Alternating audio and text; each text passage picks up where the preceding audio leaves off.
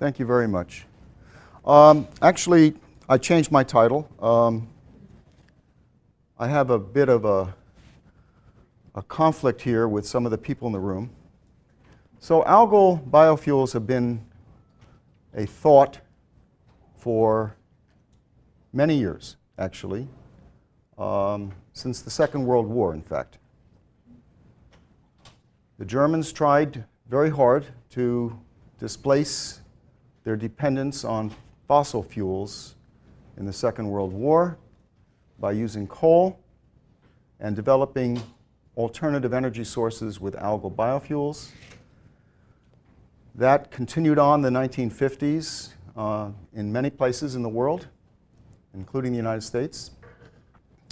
But obviously, it has never penetrated into the market. So how do I change this here? How do I make, oh, okay, so what I'm going to talk about is a little bit encompassed in a book that I wrote, and it's been published last year. It's put out by Princeton University Press, and it's called Life's Engines. And most of my life has been studying the process of photosynthesis. So I want to put this out to you in a very, very large way. So I'm head of the Energy Institute here at Rutgers. And I think about energy in a strategic sense. And let's just think about this in the following way. There's an energy identity relationship which is rather simple. It's based on the product of three terms: the number of people on the planet, the GDP per person, and the energy per GDP. And if you just go through that, you see that you just wind up with energy on one side and energy on the other side. So it's an identity. Rather simple equation. Now, the GDP per N is something that economists like to see go up.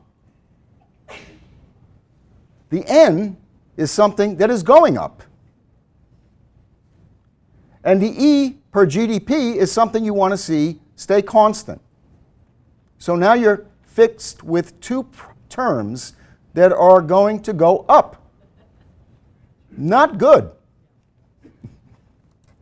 All right, now, in 2005, when I was serving still on the editorial board of Science magazine, Joel Cohen at Rockefeller University put out a paper in a special issue on what was the population of the planet going to be.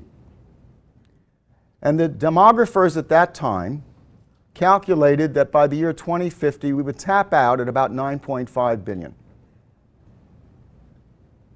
Wrong. Wrong. Why is it wrong? It's wrong because we didn't get the second decimal place of childbearing, of children, of number of children of women in childbearing age. The second decimal place. It was off by 1 unit. 1. So now the number is uncertain within a half a billion people of between 10 and 10.5.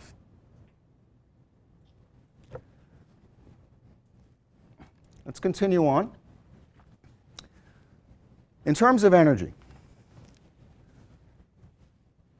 in 2015, the total power generated by the entire world was about 16 terawatts. That's 16 trillion watts. About 1.4 billion people on the planet don't have a wire in their house. They have no electricity at all. None. Zero. So we have 7.2 billion people on the planet, about 1.4 billion people that have no power. Zero. If we go to 10.5 billion, and we want to keep a GDP per N at a reasonable number, we're going to have to generate approximately 30 to 32 terawatts. We're going to have to double the power supply. That's a big lift. If you want to do that in a carbon neutral way without nuclear energy, God help you. So let's just take a look at this today. The Paris Accords, which everybody is very, very pleased with. Let's just imagine that we had 100% carbon reduction. We're carbon neutral as of now. We just had no emission of carbon from any source of power. We would have saved only 50% if we have to generate another 15 terawatts. Okay? So you cannot conserve your way out of this. You have to transform the way we make energy.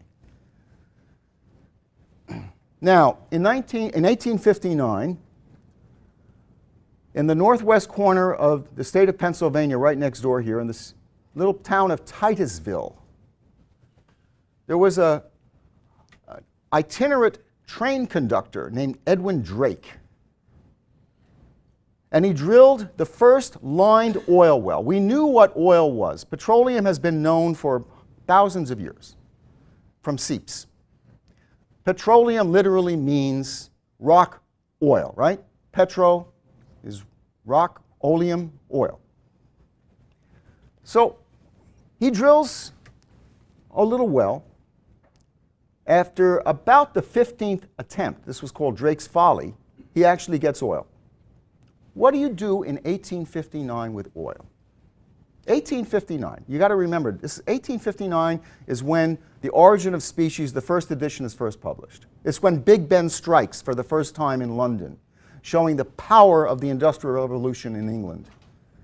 It's when Abraham Lincoln is elected president to take power in 1860. There isn't a car. There's no such thing as an internal combustion engine yet. The petroleum was distilled to make kerosene. And Drake saved whales from extinction. We were burning blubber. That's what whales were harvested for. They were just being demolished. By the way, in the 20th century, after we found a way to make an alternative for blubber, we still killed 100 million whales in the last century, okay? So just to show you how crazy humans are. But to go on with this a little bit, Drake went broke, Standard Oil and Rockefeller became the largest corporation on the planet, and they owned oil all over the world except in Indonesia, where Royal Dutch Shell made a major strike. The following occurred. From 1859 to present, we harvested oil, coal, and natural gas and used those fuels, which are basically fossil stored solar energy fuels, to create a power supply for the planet. And we still do today. So only 18% of the electricity in the United States is based on nuclear power today. 18%. 1% is based on renewable from direct solar power. So that means 80% approximately, a little more than 80%, is actually based on still the combustion of fossil fuels. So we have many, many, many things that we can do. As Chuck Dismukes emailed me last night, we actually crossed a threshold yesterday where right now the concentration of CO2 in the atmosphere is 400 parts per million.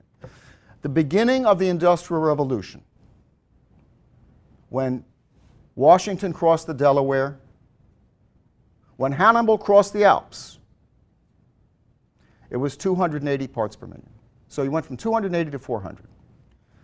That it's due to fossil fuel emissions is no longer even debated. It's absolutely not because of natural causes. Now, what does this mean? It means that in 1 year, we can extract 1 million years worth of fossil stored energy from the ground. So we're very, very smart animals. We can extract something that has been, takes nature 1 million years to put there, we can take it out in 1 year. Now, the fuel consumption is not going down. And the reason is because the GDP of developing countries is going up. And that's a good thing for human economies, but not a good thing for the planet. So the fuel use increase, which is the lower right-hand corner here, is highest in the developing countries. You see the United States, actually the fuel use increase is going down. But if you take a look at China, Korea, India, it's going up. 20 years ago, when I went to China for the first time, bicycles were all over the street in Beijing. No more. Cars. Shanghai, cars. India, cars. Japan, cars. Korea, cars. And electricity is everywhere. And China, almost all the electricity is based on coal. Now, we're not going to run out of those fossil fuels anytime soon.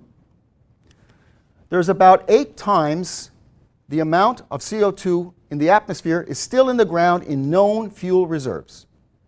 And if you want to find that number very precisely, I urge you to go to the CIA website. The CIA keeps a very, very good website on the known reserves of oil, coal, and natural gas in the world. A lot of this is confidential information that oil companies don't want to give out, but the CIA obtains it. Okay? That's what they're good at. So they're good for something. And I'm telling you, your children's children's lifetimes, there still will be ample fossil fuel in the ground. We're not going to run out of it anytime soon. So it's not a supply problem. The idea that we've hit peak oil or peak gas or peak coal is nonsense. It's just nonsense. And it's really funny because today, oil is so abundant in the United States because of fracking and horizontal drilling.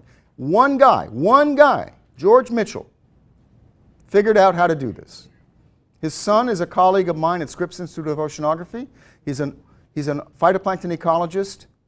The other 5 children are ultra conservatives. Just saying. When Mitchell died, he left an endowment of $12 billion in a foundation. Virtually all of it goes to Texas A&M.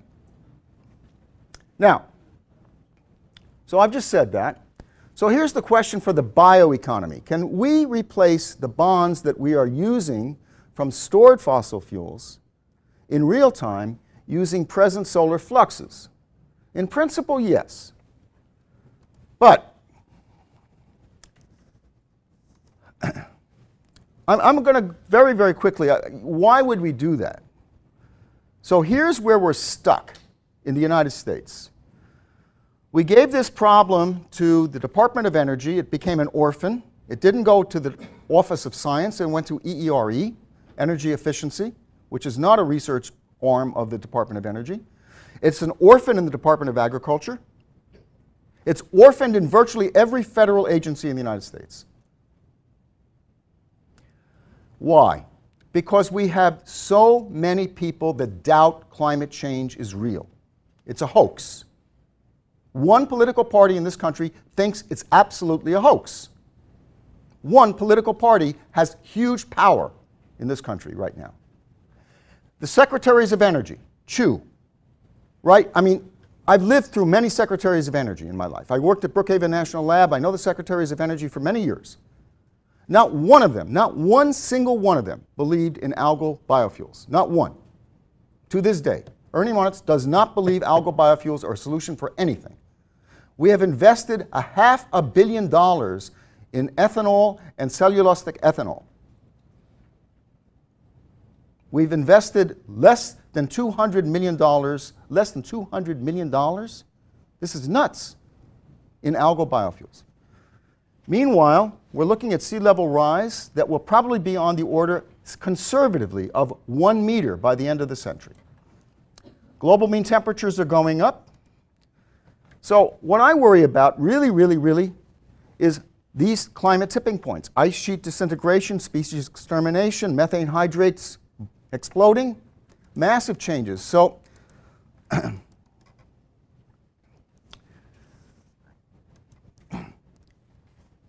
theory, algal biofuels can easily displace cellulosic ethanol or any other fuel.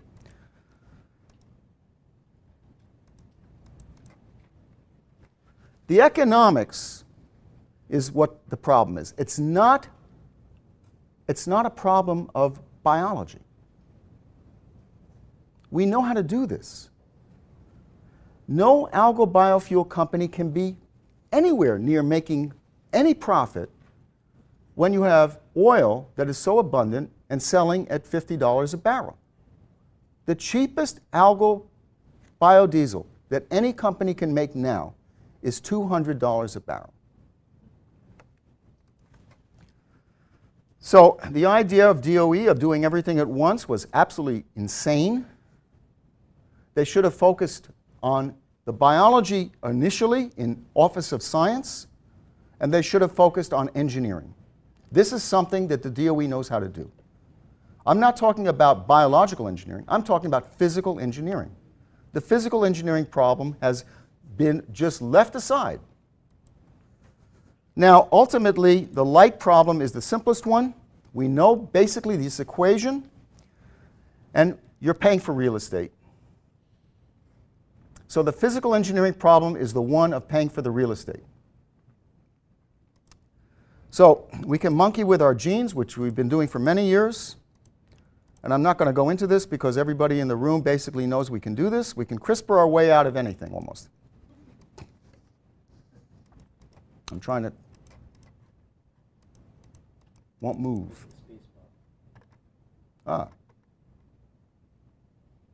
Cool. All right. Now, hold on. So the engineering effort really is where I would put my money. No algal biofuel company knows how to do this. None. They've invested huge, huge amounts of money privately in engineering genes and not understanding how to actually grow the damn things in the real world at scale. And that's where we need investments, not of hundreds of millions, but of billions of dollars. Billions of dollars.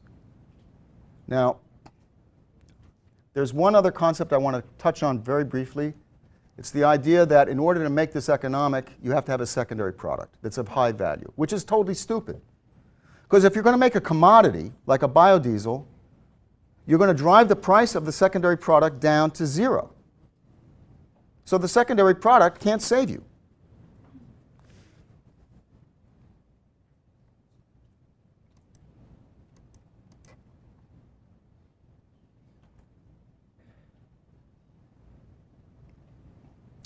Now I'm going to finish up with this.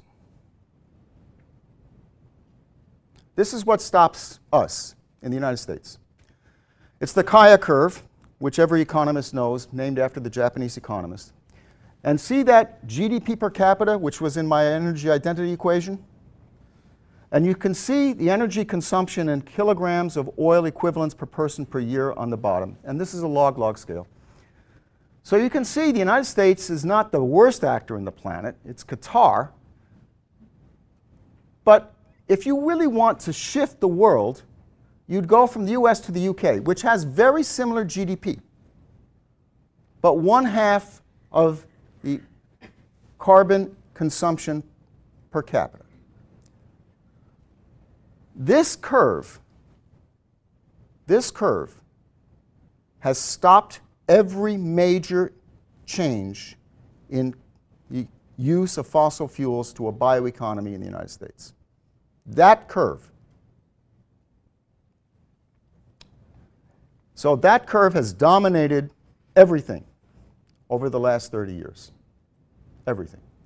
So we basically are fueling up our cars with ethanol derived from corn, which is one of the stupidest uses of corn that you could possibly imagine. We have no bioeconomy based on algal biofuels.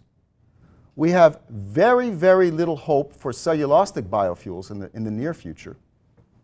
And I'm afraid that these curves really are indicative of a fossil fuel-driven economy. That's what they are, right? So they're fossil fuel-driven. You have high GDP because of fuels that are based on stored energy in the ground. And now you say, well, I can't get around it. Well, that's a tautology. You've just given yourself a tautology. A is equal to A. So I'm going to stop here. I've gone on, I think, a little bit too far, but there is only one way. There is only one way to get out of this conundrum, and that is a tax on carbon. It is the only way. Okay? Without an economic solution of taxing carbon, we will never get out of this problem. We'll just always have available, cheap fuels that are in the ground, and companies will extract them. Thank you.